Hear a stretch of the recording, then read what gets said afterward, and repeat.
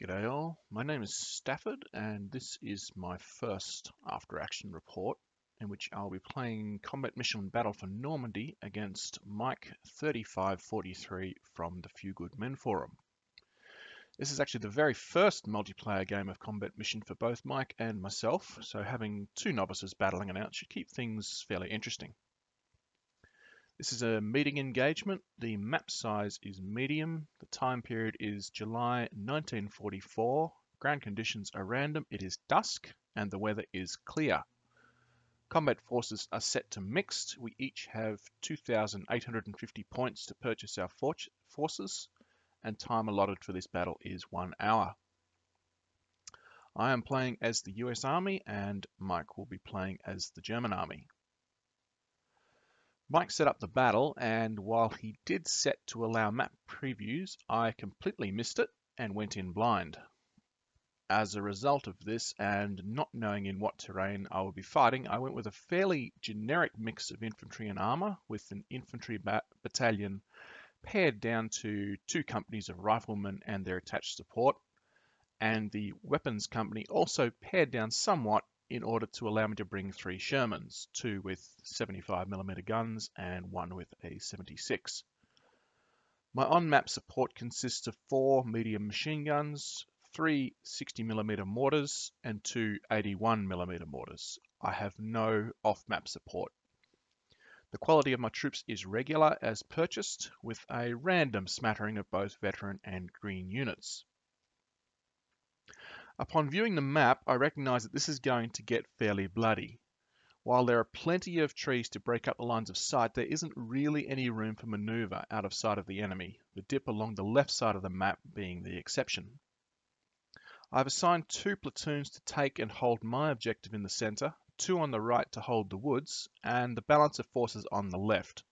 175 Sherman is assigned to the right forces, and the other 2 are with the left. Without knowing what forces the enemy has, I want to keep my tanks well out of sight until I know what I'm dealing with. If he has armour or anti-tank guns, I want to try to spot or bait them out before showing my armour. My plan of attack is to push all the way up the left side of the map, take the woods, and from there use it as a jump-off point to attack the enemy objective from the rear, while also pushing in from the centre and from the right if I am able to spare the forces to do so. And so without further ado, let's get started.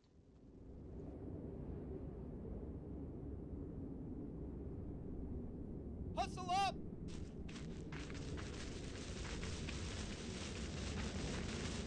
Double time!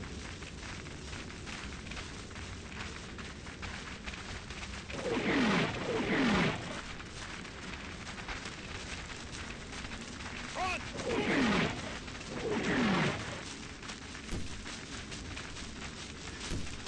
Boys, let's go! Let's go! Double! Follow me, men! Follow me, men!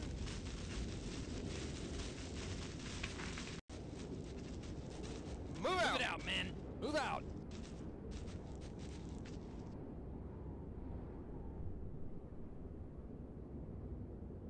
Move out!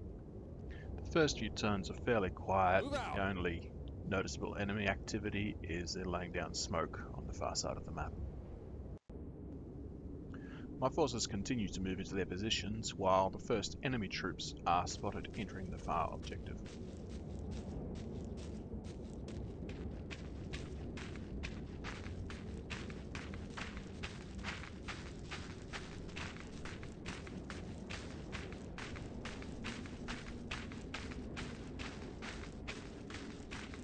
These troops immediately launch an attack on my objective.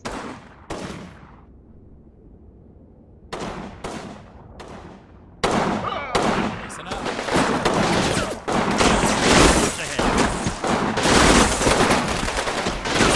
Stay down, stay down. The infantry spotted.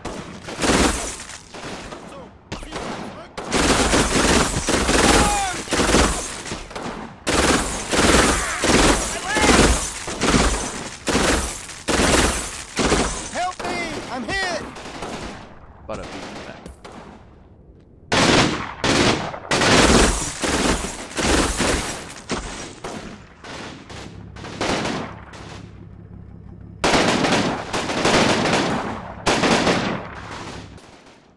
Despite not having line of sight into the orchard, I order my machine guns to rake the area in order to keep any enemy troops there suppressed.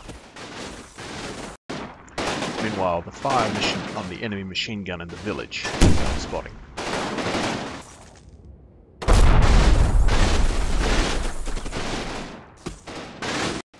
Another squad of enemy troops is spotted on the edge of the orchard. These are also seen off with a withering barrage of fire. Roger. Fire mission request. Out.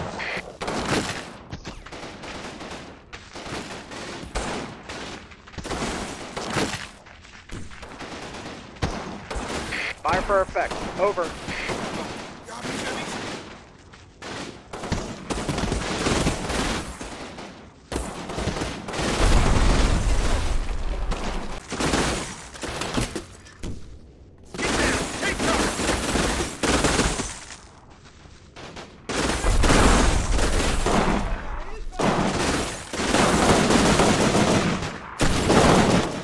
Under suppressing fire from their machine guns, the enemy troops again attempt to gain a foothold on the objective, but are repulsed.